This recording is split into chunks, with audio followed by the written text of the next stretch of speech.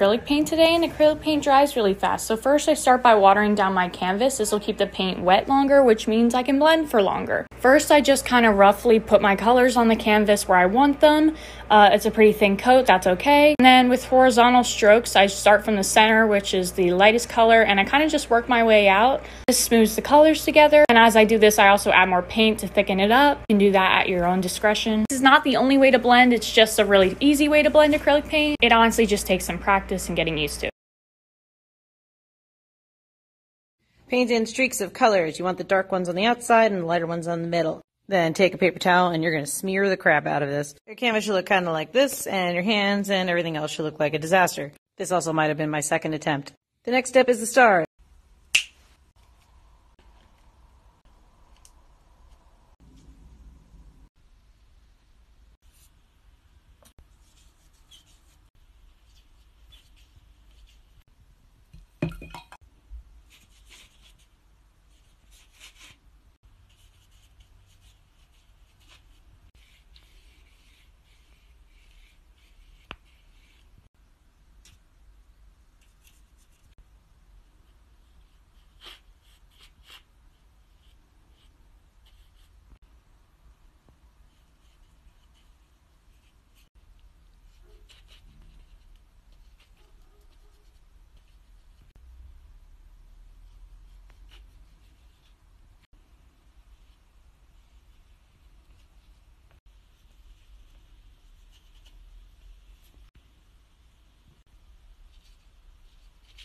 I'm going to be showing you a really easy way to paint lavender. Start with some light green stem. Make these little knobs with some dark green. That's where the leaves come out. Add your leaves, highlight them of course, and you basically go purple polka dots. Start with the darker color and then work a lighter color over top. Honestly, couldn't be simpler.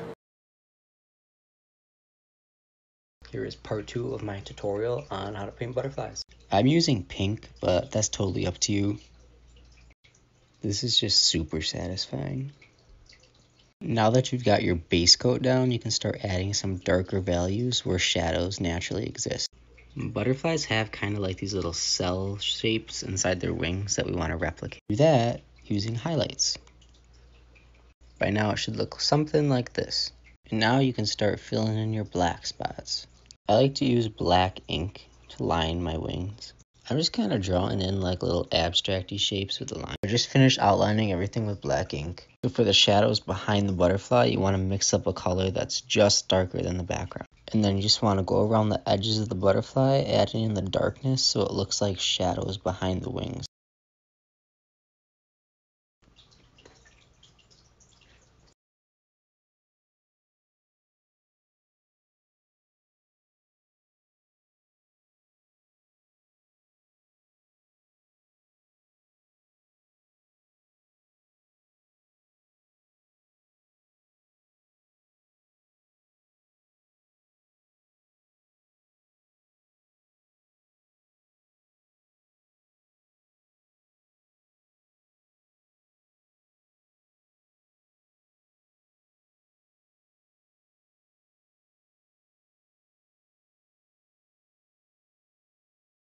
Several of you have asked how I get that center dot to be so rounded. So here's my secret.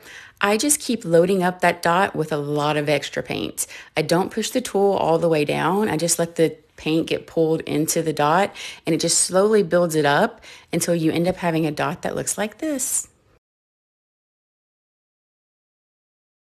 So my daughter, my beautiful baby girl of 2 years, just called me annoying. She's holding this container from Michael's of like Halloween ornaments, you know, those little like balls that you put on the Halloween tree. It looks like Christmas ornaments. And she said, open. I said, no, I'm not going to open that for you. She goes, annoying. I was like, what? She said, annoying. God help me. My 2-year-old is already talking back to me and calling me annoying. I am in so much trouble. Oh my God.